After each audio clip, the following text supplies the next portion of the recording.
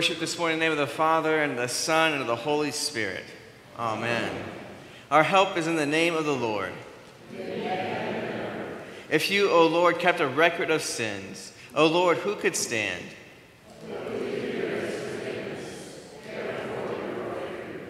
Since we are gathered to hear God's word, call upon him in prayer and praise, and receive the body and blood of our Lord Jesus Christ in the fellowship of this altar, let us first consider our unworthiness and confess before God and one another that we have sinned in thought, word, and deed, and that we cannot free ourselves from our sinful condition.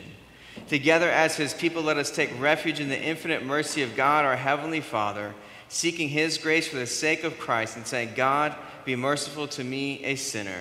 This time you're invited to kneel, sit, or stand for a time of silent reflection and self-examination.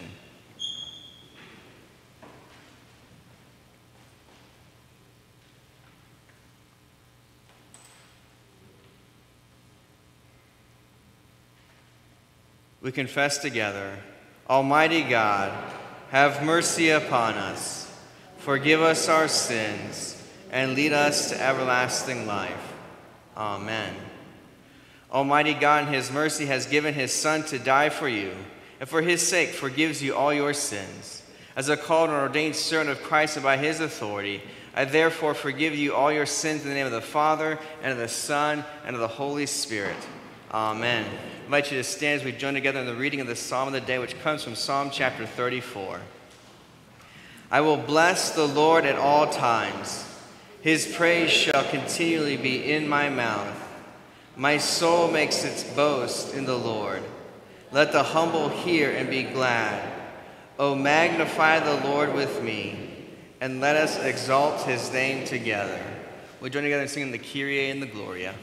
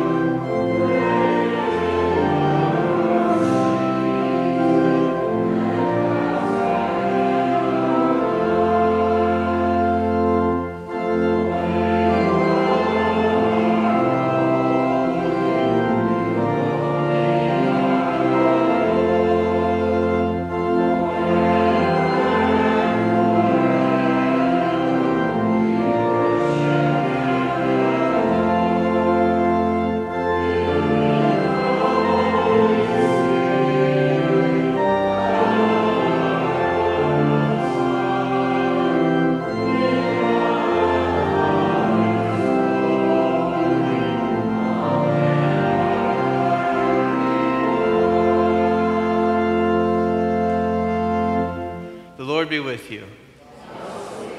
Let us pray. Merciful Father, your patience and loving kindness toward us have no end. Grant that by your Holy Spirit we may always think and do those things that are pleasing in your sight. Through Jesus Christ, your Son, our Lord, who lives and reigns with you in the Holy Spirit, one God, now and forever. Amen. You may be seated for the scripture readings.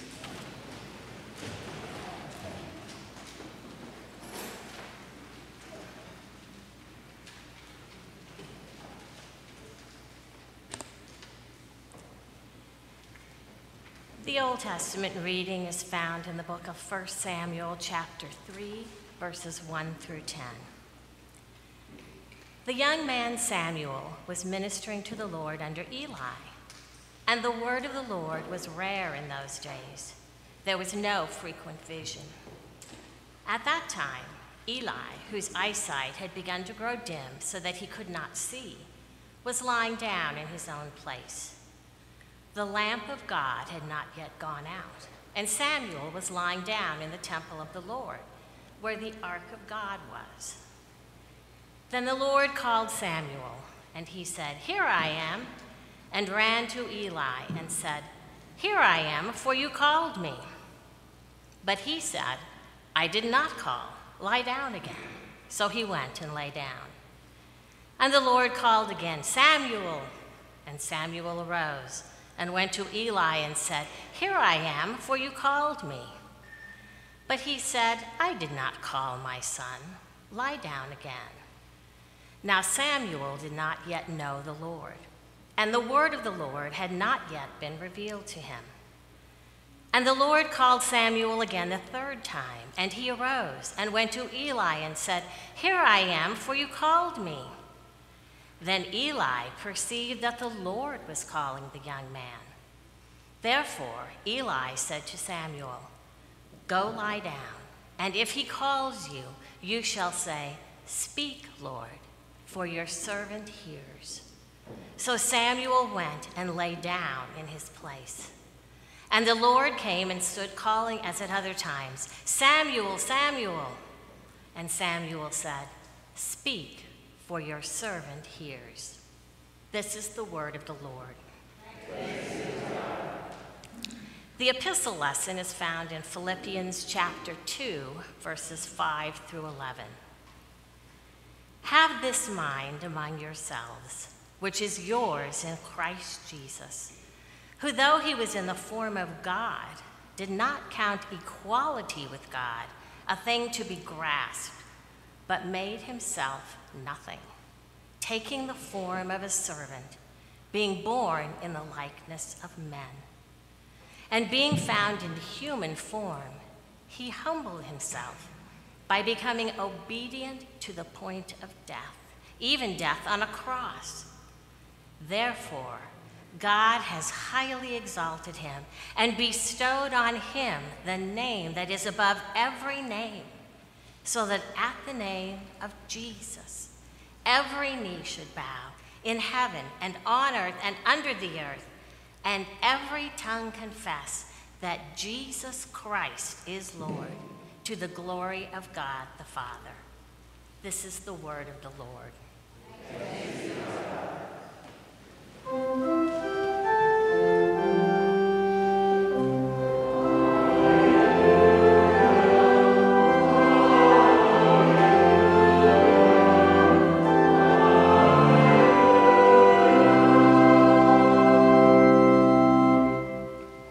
The Holy Gospel according to St. Luke, the first chapter. Glory to you, O Lord. In the 6th month, the angel Gabriel was sent from God to a city of Galilee named Nazareth, to a virgin betrothed to a man whose name was Joseph, of the house of David. And the virgin's name was Mary. And he came to her and said, "Greetings, O favored one, the Lord is with you." But she was greatly troubled at the saying, and tried to discern what sort of greeting this might be. And the angel said to her, "Do not be afraid, Mary, for you have found favor with God. And behold, you will conceive in your womb and bear a son, and you shall call his name Jesus. He will be great and will be called the Son of the Most High. And the Lord God will give to him the throne of his father David, and he will reign over the house of Jacob forever, and of his kingdom there will be no end." And Mary said to the angel, "How will this be, since I am a virgin?" And the angel answered her, "The Holy Spirit will come upon you, and the power of the Most High will overshadow you. Therefore the child to be born will be called Holy, the Son of God.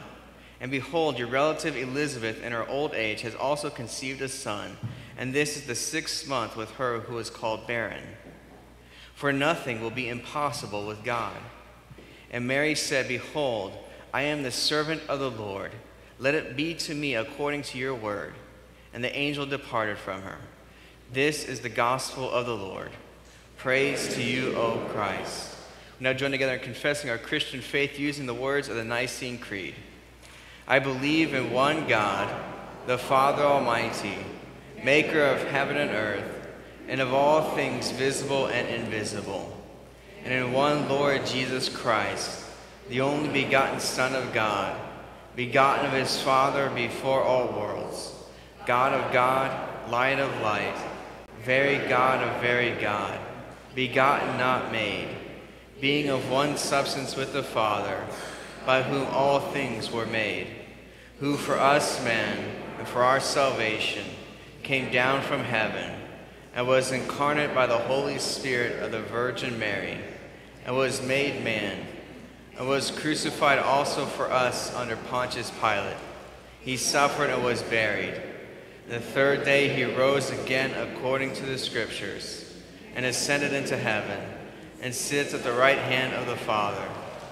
And he will come again with glory to judge both the living and the dead, whose kingdom will have no end. And I believe in the Holy Spirit, the Lord and giver of life, who proceeds from the Father and the Son, who with the Father and the Son together is worshipped and glorified, who spoke by the prophets. And I believe in one holy Christian and apostolic church. I acknowledge one baptism for the remission of sins, and I look for the resurrection of the dead and the life of the world to come. Amen. You may be seated as we join together in singing hymn number 937.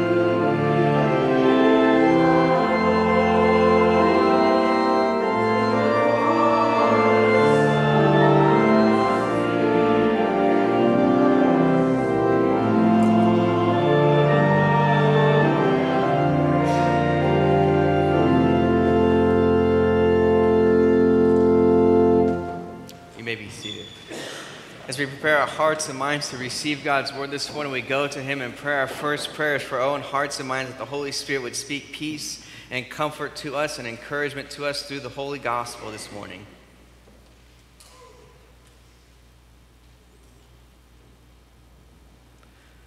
Our second prayer is for our brothers and sisters in Christ, that the Holy Spirit would speak words of peace, encouragement, and comfort to them through the hearing of God's word, and encourage them to fulfill their vocations.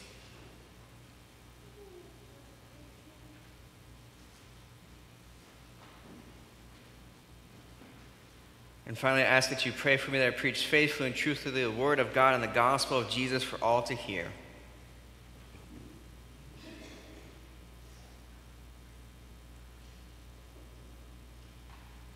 Psalm 19 says, "May the words of my mouth and meditation of my heart be acceptable and pleasing to you, O Lord, my rock and my redeemer." Amen. So I grew up in Texas, where it's always hot, especially in the summertime when everybody wants to move. Have you ever noticed that when someone that you love or care about wants to move and needs your help, it is the worst possible time of year to do it? All right, so when I was a little kid, my mom's best friend Carolyn was moving and needed our help. And so the night before, my mom came into my room and asked me, "Are you excited to help Carolyn move tomorrow?" And I said, very wisely, "Well, if I have to," which was not the answer my mom wanted to hear. Instead of being joyful about this act of service and this act of love, I was instead doing it begrudgingly. So before you judge me really too much, I want to tell you that I have not gotten better at this about helping people move. I still will do it, but I will still not do it with joy. All right? And I learned this when I was older in seminary, and I had a pickup truck, and I was the only one in my friends group that had a pickup truck, which automatically means you are the free help mover for everybody's furniture and everything, whether it's a refrigerator, a giant desk, a couch, whatever it might be, they automatically come to you. And because you're in seminary and they're your brothers in Christ, we're all going to be pastors together, guess what you say?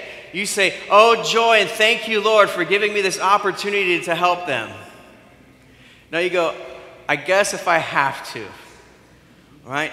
So how many of you could relate to that of there's been times in your life where you had to serve somebody, help somebody, love somebody, instead of praising God for the opportunity to use your gifts and abilities that He's blessed you with to help them, you did it begrudgingly? Any show of hands on that one? You just said, "If I have to, I'll do it." Well, thankfully, in our gospel reading, we have a much better example than me to point you to. The Virgin Mary is shown this great vision with the angel Gabriel. It's the Christmas story. He shows up and appears to her and says, "Mary, God is going to do a miracle in your life and in your body, and you are going to give birth to a son who's going to be the Savior and the King of Israel." And Mary's response, of course, is, "Well, how can that be? How is that even possible? Because I'm a virgin." And yet, when Angel Gabriel explains that nothing is impossible with God, here is Mary's response in verse 38. She says, "Behold, I am the servant of the Lord. Let it be to me according to your word." See, a lot of times God asks us to do stuff through other people. Now, He might convict us through the Holy Spirit, guide us through the Holy Spirit, and say, "This is how I want you to help people, to love people, to serve people." Other times, it will be through their request. They will come to you and say, "I need you to pray for me about this. I need help with this. I need you to serve me in this way." And you have a choice about how to respond. You can respond like I did, selfishly, and just say, "Well, if I have to, Lord." Or we can follow the example of Mary, where she says, "Let it be to me according to your word." And I love that phrasing, "Let it be to me according to your word." I am your servant. What that means is she's saying, "I'm your servant, God, so whatever your word would guide me to, however your word would lead me through the power of the Holy Spirit, I'm your servant. I'm going to do it. I'm going to love my neighbor in that way." It's a beautiful example. And I love that she says, "according to your word," right? God's word guides us in how He has gifted us, how He has equipped us to serve Him and His church and others. And it's in all kinds of unique and wonderful ways, right? I've told you so often, I can't sing. My brother has perfect pitch. It's not fair, okay? But He has gifted everybody in different ways to serve His church. And so Mary points us to that example. So when we're wondering, "God, how have you gifted me? How have you equipped me to serve your church, to love my neighbor?" One of the first things we do is we go to God's word for guidance, just like Mary did. She said, "According to the word of the Lord, I'm your servant.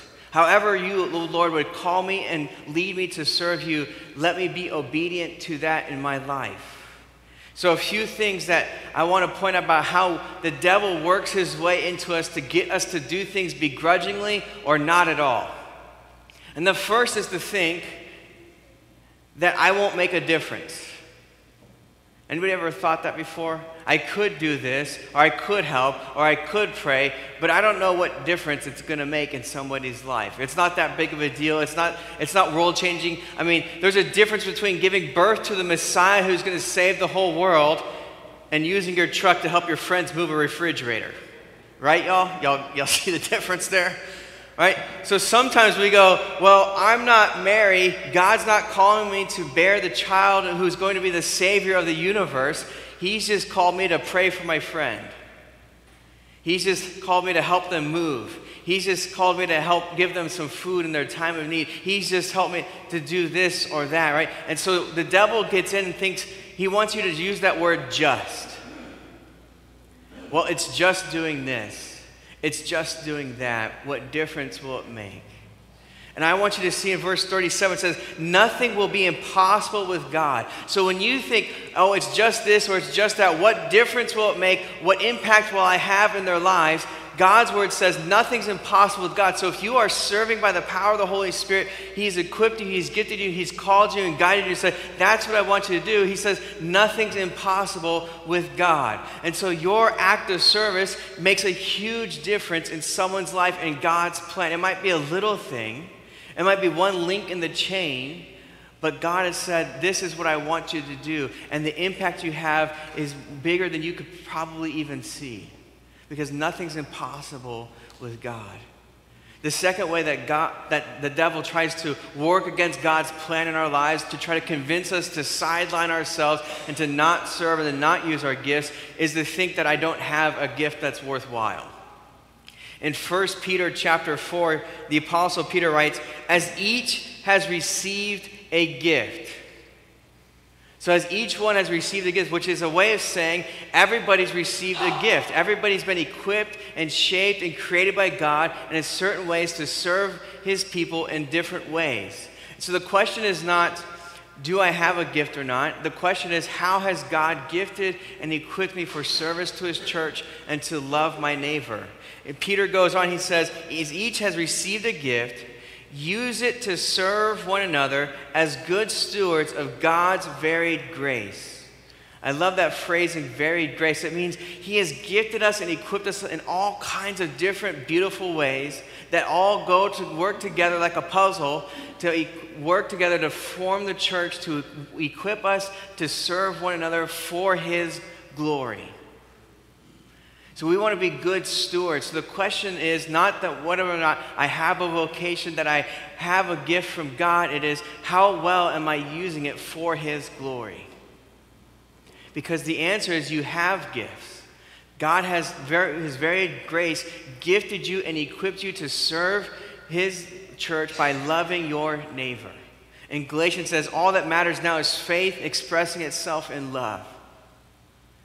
And so how are we expressing our faith through acts of love and service to our neighbors with the gifts that God has given to you and each and every single one of us? Peter goes on in 1 Peter chapter 4, he goes, whoever speaks as one who speaks oracles of God, whoever serves as one who serves by the strength that God supplies, in order that in everything God may be glorified through Jesus Christ. See, our acts of service, our acts of loving our neighbor are not about us. Which sounds a little weird because you're going, well, it's my gift that God has given me, and it's my act of service, so of course it's about me. And Peter's saying, no, it's actually about your neighbor, and it's about glorifying God. In Matthew chapter 5, part of the Sermon on the Mount, Jesus says, let your light shine before men, let your good works shine before men so that they may see your good works and praise your heavenly Father. And so again, it's not about us. It's not about people looking at you and me and going, wow, look how amazing they are. Look how awesome they are. It's about them seeing our good works, our acts of love, and going, wow, they have an amazing Jesus. That's what Peter is saying when he says, in order that in everything God may be glorified through Jesus Christ. The other word of encouragement I would give to you from Peter's writing in chapter 4 is he says, as one who serves by the strength that God supplies. Anybody ever needed a nap? Like a really good power nap? Yeah. It's not just true physically, but it's also true spiritually. We can get worn out by doing good. That's why Paul in Galatians says, don't grow weary in doing good to one another, because what's the danger?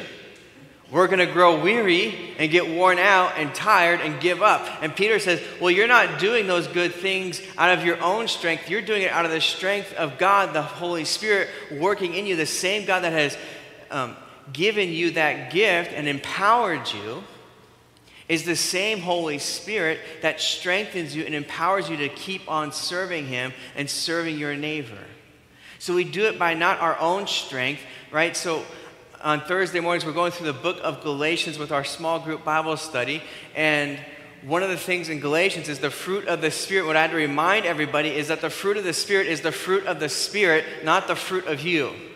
Because what happens is people take that beautiful list of the fruit of the Spirit, patience, kindness, goodness, mercy, love, and faithfulness, and all these self-control, and all these wonderful things that Paul lists off, and they turn it into a to-do list. Anybody like to-do lists? How many of you are addicted to your checklist? Like, I've got to make a list, I'm going to check everything off, and I will feel accomplished. All right?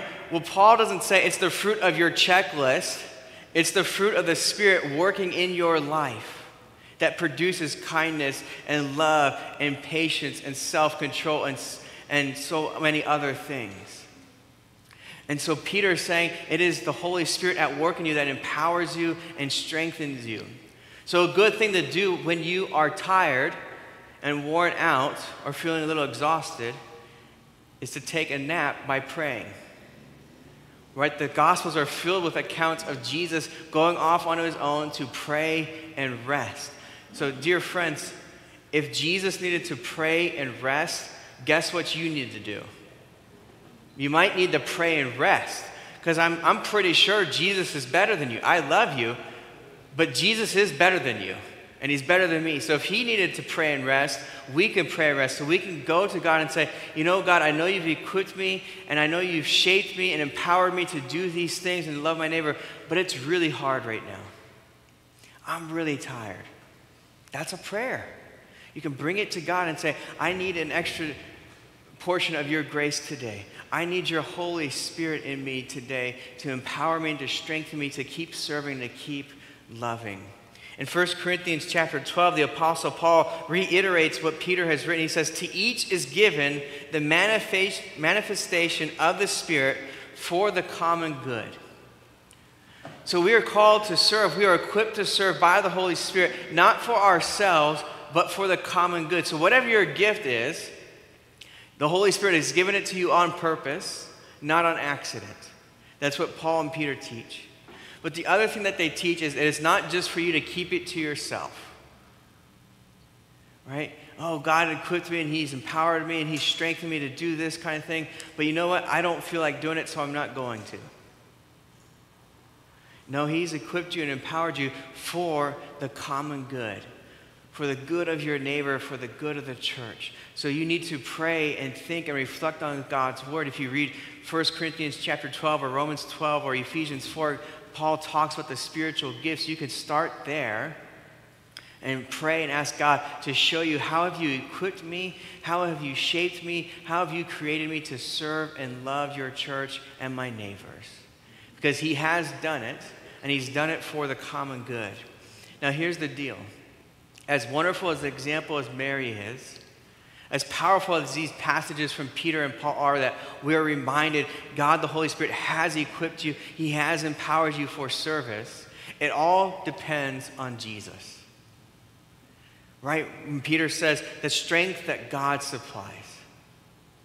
In Mark chapter 10, the disciples have an argument about who the best disciple is.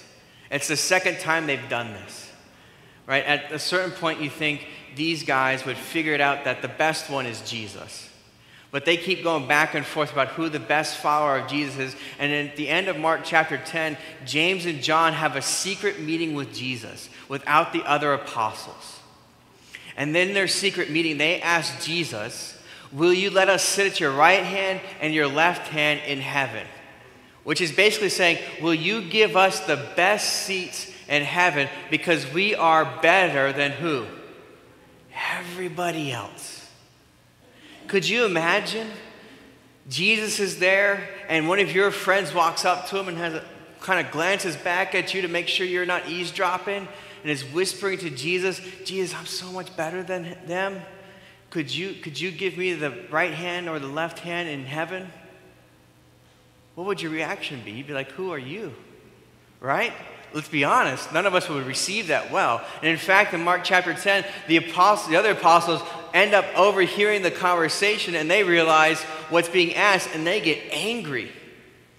And it's an argument over who deserves it and who's better. And Jesus looks at them in this moment when they're arguing about who's the better follower of Jesus, and he says, the Son of Man came not to be served, but to serve, and to give his life as a ransom for many. Read it again. For even the Son of Man came not to be served, but to serve, and to give his life as a ransom for many.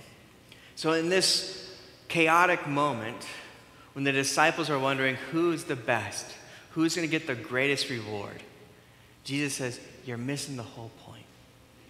I didn't come to be served. And Jesus, by the way, is the one who deserves what the most? To be served, to be praised and worshiped. He says, I didn't come to be served, but to serve. And here's how I came to serve you, to be the greatest servant of all by giving my life as a ransom for many, by giving my life for you on the cross. This is why in Philippians chapter 2, St. Paul writes, have this mind among yourselves, which is yours in Christ Jesus. He's saying, I want you to be servants. I want you to have the mind of a servant amongst yourselves in the church, that we should have the attitude of, I don't want to be the one that is served. I don't want to be the one that is praised. I want to be the one that is serving, like Jesus did. That's what Paul is saying. I want you to have that mindset in the church and in your love for your neighbor. You should be asking the question, how can I love people better? And so he says, this is your mind, which is yours in Christ Jesus. So it's only because of what Jesus has done for us through the cross that you and I even have an inkling of wanting to serve others.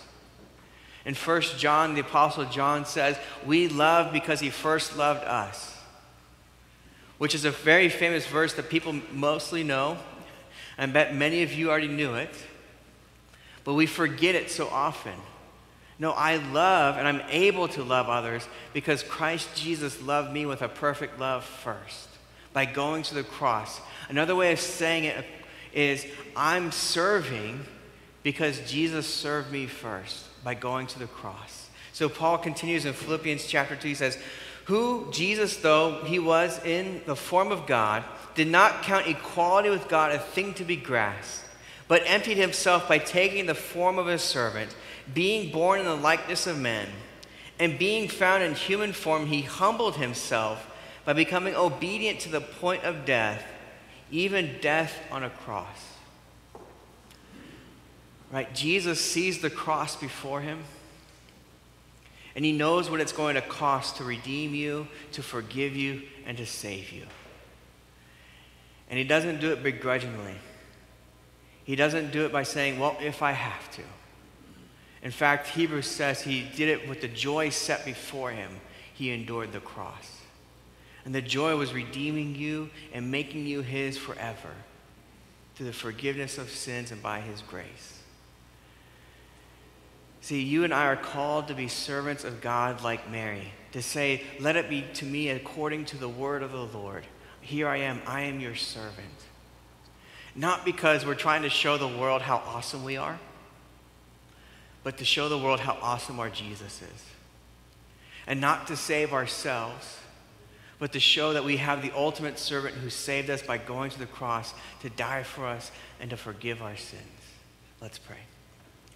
Lord Jesus, we give thanks that you are the greatest servant of all, and that through your obedience you went to the cross to forgive our sins, to die in our place, and to give to us your grace and salvation so that we may be redeemed and live with you forever. May we follow in your example and the example of Mary to be servants of God according to his word and how he has called us and equipped us, so that more people will know your love and praise our Father in heaven. Amen. This time in the service, I invite the family and sponsors of Joshua Wesley Samuel to come forward for his baptism.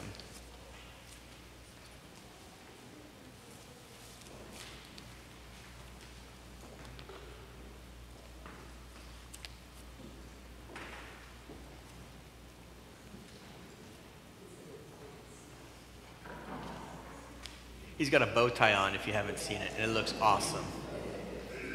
I just get to wear a robe. So.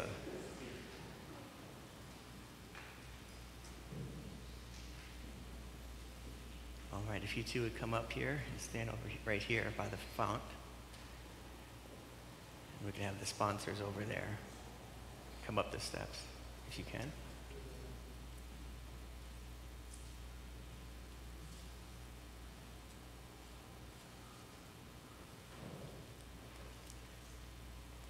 In the name of the Father, and the Son, and the Holy Spirit. Amen. Dearly beloved, Christ our Lord says in the last chapter of Matthew, all authority in heaven and on earth has been given to me. Therefore go and make disciples of all nations, baptizing them in the name of the Father, and of the Son, and the Holy Spirit. In the last chapter of Mark, our Lord promises, whoever believes and is baptized will be saved. And the Apostle Peter has written, baptism now saves you. The Word of God also teaches us that we are all conceived and born sinful and under the power of the devil until Christ claims us as his own. We would be lost forever unless delivered from sin, death, and everlasting condemnation. But the Father of all mercy and grace has sent his Son, Jesus Christ, to atone for the sin of the whole world, that whoever believes in him should not perish, but have eternal life. How is the child to be named? Joshua Wesley Samuel, receive the sign of the Holy Cross both upon your forehead and upon your heart to mark you as one redeemed by Christ the crucified. Let us pray. Almighty and eternal God, according to your strict judgment, you condemned the unbelieving world through the flood. Yet according to your great mercy, you preserved believing Noah and his family. You drowned hard-hearted Pharaoh and all his host in the Red Sea, yet led your people Israel through the water on dry ground, foreshadowing this washing of your holy baptism. Through the baptism in the Jordan of your beloved Son, our Lord Jesus Christ, you sanctified and instituted all waters to be a blessed flood and a lavish washing away of sin. We pray that you would behold Joshua according to your boundless mercy and bless him with true faith in the Holy Spirit, that through this saving flood all sin in him which has been inherited from Adam would be drowned and die. Grant that he be kept safe and secure in the holy ark of the Christian church, being separated from the multitude of unbelievers and serving your name at all times with a fervent spirit and a joyful hope, so that with all believers in your promise, he would be declared worthy of eternal life through Jesus Christ our Lord. Amen. From ancient times, the church has observed the custom of appointing sponsors for baptismal candidates and catechumens. In the Evangelical Lutheran Church, sponsors are to confess the faith expressed in the Apostles' Creed and taught in the Small Catechism. They are, whenever possible, to witness the baptism of those they sponsor. They are to pray for them, support them in their ongoing instruction, and nurture in the Christian faith, and encourage them toward the faithful reception of the Lord's Supper. They are at all times to be examples to them of the holy life of faith in Christ and love for a neighbor. As sponsors, is it your intention to serve Joshua as sponsors in the Christian faith? If so, say yes with the help of God. Yes, with the help of God. May God enable you both to will and to do this faithful and loving work with his grace and fulfill what you are unable to do. Amen. Hear the Holy Gospel according to St. Mark. They brought young children to Jesus, that he might touch them. But the disciples rebuked those who brought them. But when Jesus saw it, he was greatly displeased and said to them, let the little children come to me, and do not forbid them, for of such is the kingdom of God. Assuredly, I say to you, whoever does not receive the kingdom of God as a little child will by no means enter it. And he took them up in his arms, put his hands on them, and blessed them. Amen. Since Joshua is too young to speak for himself, the parents and sponsors will answer these questions on his behalf. Do you renounce the devil? If so, say, yes, I renounce him. Yes, I renounce him. Do you renounce all his works? If so, say, yes, I renounce them. Yes, I renounce them. Do you renounce all his ways? If so, say, yes, I renounce them. Yes, I renounce them. Do you believe in God the Father Almighty, maker of heaven and earth? If so, say, yes, I believe. Yes, I believe. Do you believe in Jesus Christ, his only Son, our Lord, who was conceived by the Holy Spirit, born of the Virgin Mary, suffered under Pontius Pilate, was crucified, died, and was buried. He descended into hell. The third day he rose again from the dead. He ascended into heaven and sits at the right hand of God the Father Almighty. From thence he will come to judge the living and the dead. If so, say, yes, I believe. Yes, I believe. Do you believe in the Holy Spirit, the holy Christian church, the communion of saints, the forgiveness of sins, the resurrection of the body, and the life everlasting? If so, say, yes, I believe. Yes, I believe. As parents of Joshua, do you desire him to receive a Christian baptism? If so, say, yes, we do. Yes, we do. Okay, bring him over and we'll. Joshua, Wesley, Samuel, I baptize you in the name of the Father, and of the Son, and of the Holy Spirit. Amen. The Almighty God and the Father of our Lord Jesus Christ, who has given you the new birth of water and of the Spirit, and has forgiven you all your sins, strengthen you with his grace to everlasting life. Amen. Receive this white garment to show that you have been clothed with the robe of Christ's righteousness that covers all your sin, so you shall stand without fear before the judgment seat of Christ to receive the inheritance prepared for you from the foundation of the world. Jerry, if you could light the candle for me.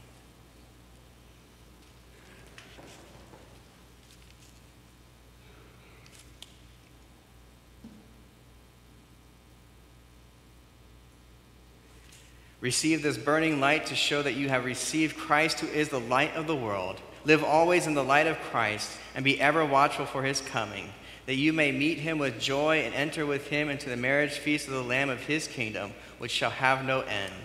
In holy baptism, God the Father has made you a member, Joshua, of his Son, our Lord Jesus Christ, and an heir with all of us, his treasures of heaven, in the one holy Christian apostolic church.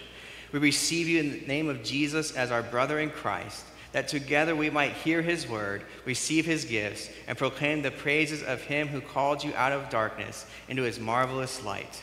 Let us pray.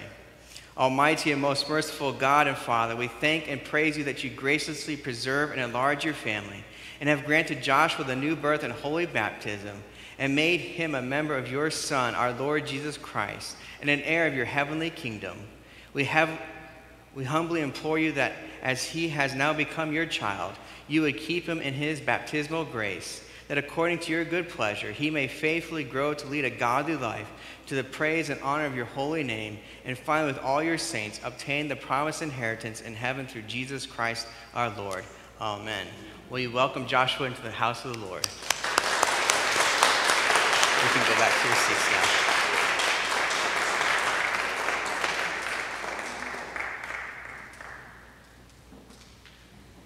As they return to their seats, I invite the congregation to stand for the prayers of the church.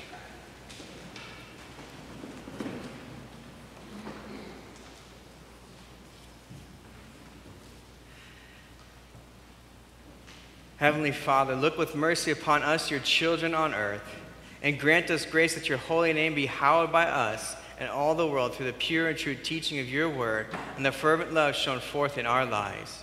Graciously turn from us all false doctrine and evil living, whereby your precious name is blasphemed and profaned. Lord, in your mercy. May your kingdom come to us and expand. Bring all transgressors and those who are blinded and bound in the devil's kingdom to know Jesus Christ, your Son, by faith, that the number of Christians may be increased. Lord, in your mercy. Strengthen us by your Spirit according to your will, both in life and in death, in the midst of both good and evil things, that our own wills may be crucified daily in sacrifice to your good and gracious will. Into your merciful hands we commend all who are in need, praying from them at all times, thy will be done. Lord, in your mercy. Grant us our daily bread, preserve us from greed and selfish cares, and help us trust in you to provide for all our needs. Lord, in your mercy. Forgive us our sins as we also forgive those who sin against us, so that our hearts may be at peace and may rejoice in a good conscience before you, and that no sin may ever frighten or alarm us. Lord, in your mercy. Lead us not into temptation, O Lord, but help us by your Spirit to subdue our flesh, to turn from the world and its ways, and to overcome the devil with all his wiles. Lord, in your mercy.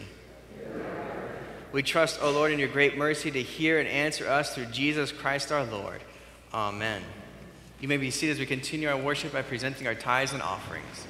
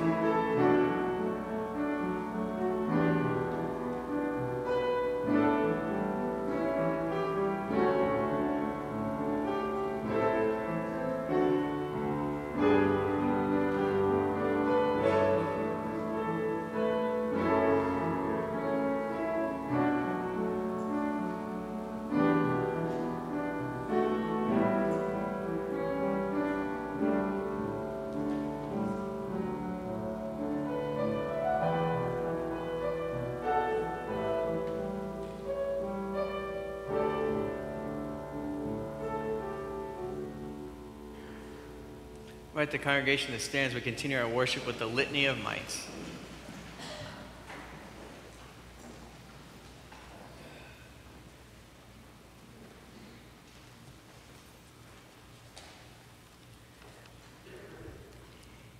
And the angel said to her, Mary, "Do not be afraid, Mary, for you have found favor with God.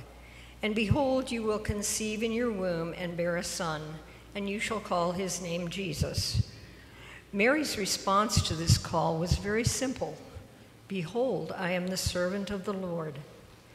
LWML Sunday calls us again to honor our God, to declare his glory among the nations, his marvelous works among all the peoples, and to serve the Lord, our Lord, with gladness, as Mary did. In fervent gratitude for the Savior's dying love and his blood-bought gift of redemption, we dedicate ourselves to him with all that we are and have. As redeemed children of God, Lutheran Women in Mission give thanks for the opportunity to serve others as we have been served, to proclaim that Jesus is our Lord and that he came for all nations, and the chance to respond with our mite offerings to support God's mission. Our example has been the widow and her mite. The offering she made was observed by our Lord, leading him to share that her copper coins, her mites, were everything she had, all she had to live on. May our mite offering be blessed for our Lord's kingdom. O Lord, have mercy. O Christ, have mercy. O Lord, have mercy.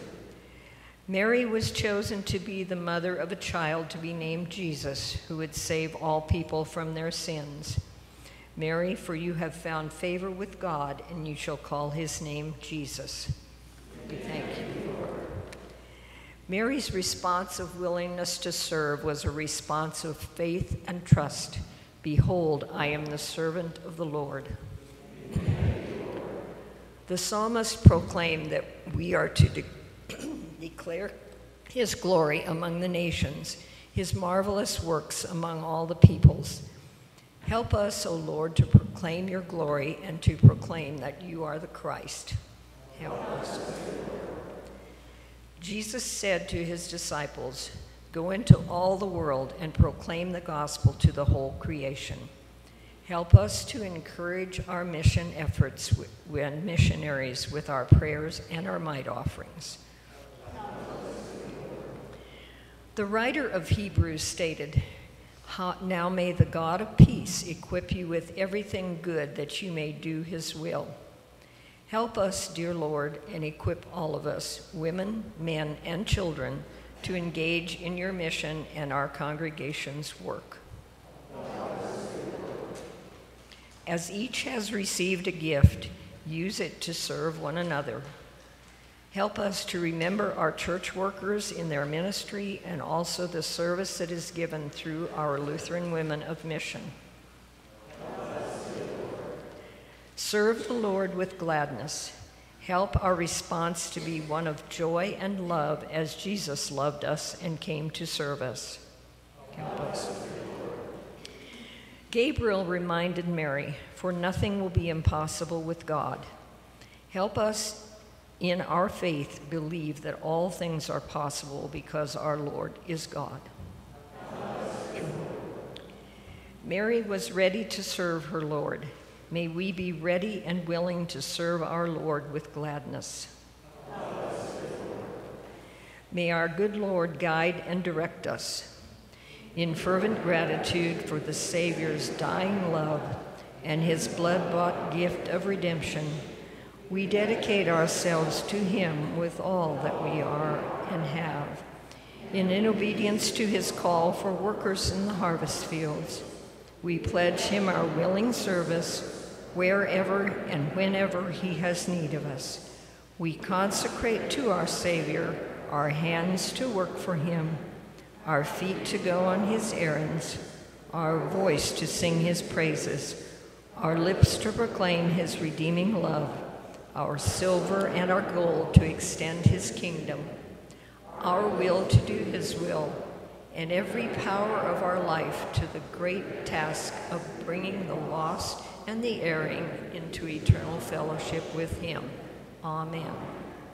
O Lord, O Christ, O Lord, have mercy. Amen.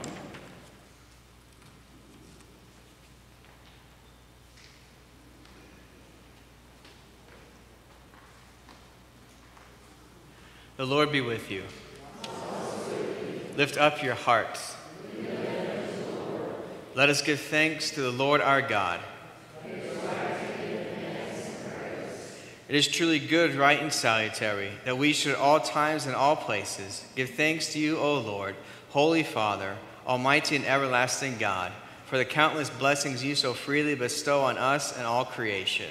Above all, we give thanks for your boundless love shown to us when you sent your only begotten Son, Jesus Christ, into our flesh and laid on him our sin, giving him into death that we might not die eternally.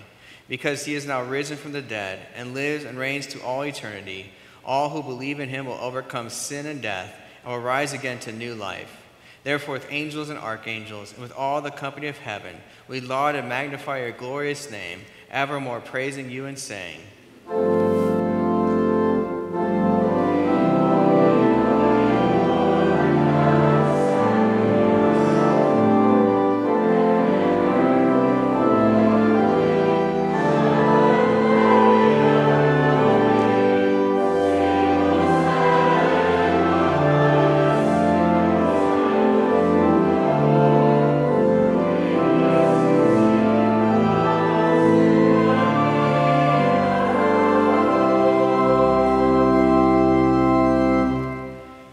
Blessed are you, O Lord our God, King of all creation, for you have had mercy on us and given your only begotten Son, that whoever believes in him should not perish, but have eternal life.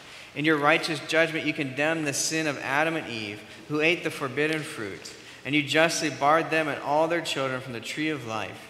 Yet in your great mercy you promised salvation by a second Adam, your Son, Jesus Christ our Lord, and made his cross a life-giving tree for all who trust in him.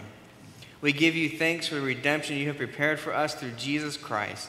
Grant us your Holy Spirit, that we may faithfully eat and drink of the fruits of his cross, and receive the blessings of forgiveness, life, and salvation that come to us in his body and blood. Hear us as we pray in his name and as he taught us. Our Father, who art in heaven, hallowed be thy name. Thy kingdom come. Thy will be done, on earth as it is in heaven. Give us this day our daily bread, and forgive us our trespasses, as we forgive those who trespass against us. And lead us not into temptation, but deliver us from evil. For thine is the kingdom, and the power, and the glory, forever and ever. Amen. Our Lord Jesus Christ, on the night when he was betrayed, took bread. When he had given thanks, he broke it and gave it to the disciples, and said, "Take, eat. This is my body, which is given for you. This do in remembrance of me." In the same way also he took the cup after supper. When he had given thanks, he gave to them, saying, "Drink of it, all of you. This cup is the New Testament in my blood, which is shed for you for the forgiveness of sins. This do as often as you drink it in remembrance of me." The peace of the Lord be with you always.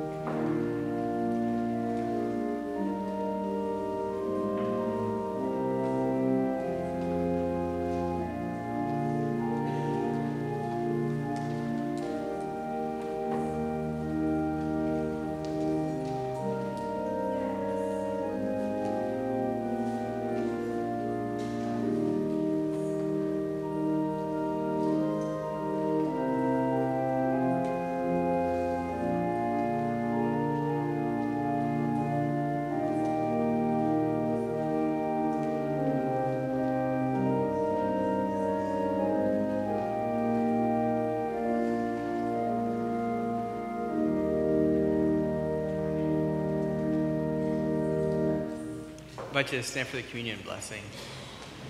It is true body and blood of our Lord and Savior Jesus Christ, strengthen and preserve in your faith to life everlasting. Go in his peace. Amen.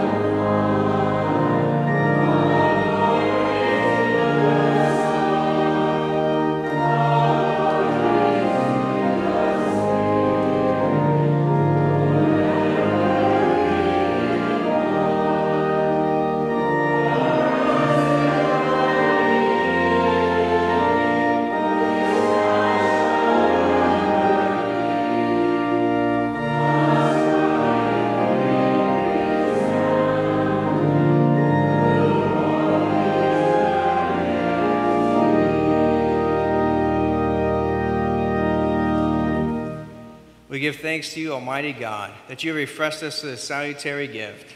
And we implore you that of your mercy, you would strengthen us to the same in faith toward you and in fervent love toward one another. Through Jesus Christ, your Son, our Lord, who lives and reigns with you in the Holy Spirit, one God, now and forever. Amen. All right, so I'm about to cry. There is a letter available for you. I can't read it. Paul will be handing it out at the back. I informed spiritual care and leadership team this week that I have accepted the divine call to be an associate pastor at Trinity Lutheran Church. I love you all. I thank you for all your love and the joy of being your pastor. Lou has an announcement for the congregation because that's about all I can get out right now.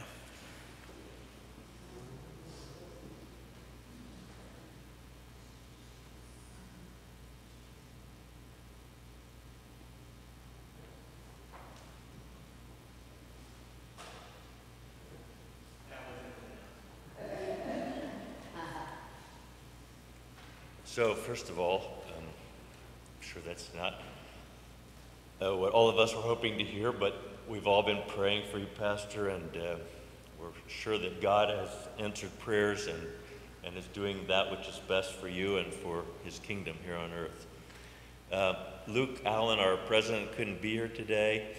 He asked me to just give a brief message. He's been in touch with Pastor Panzer, who is our Kansas district president, and he and Pastor Panzer have arranged a meeting with our congregation on Monday, October the 14th at 7 p.m. here in the sanctuary. Monday, October the 14th, that'd be a week from tomorrow. So I encourage you all to continue to pray for Pastor Mark and for Lauren, pray for Pastor Panzer, and pray for us. Give us strength and courage to go through this transition according to your holy plan. Amen.